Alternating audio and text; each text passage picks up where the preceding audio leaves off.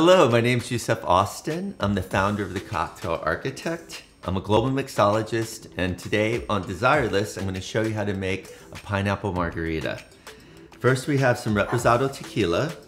You're going to put 1.5 ounces of tequila. You need some agave. I always use the light amber because it's not as strong tasting, but it gives it a nice rounded sweetness. You want to put 1/2 ounce of that in here. Then we have fresh lime juice. You want about 3/4 of this. Then you have fresh pineapple juice that's been strained. You want to use 1 ounce. Then you're going to take your shaker tin, give it a nice smack, give it a nice shake.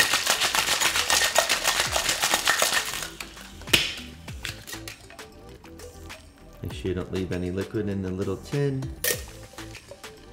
And pour it into your glass. It has ice in it. It's got a Hawaiian pink salt rim with a pineapple leaf as a garnish. And at the end, you have hibiscus syrup. You just drizzle it on top for the effect.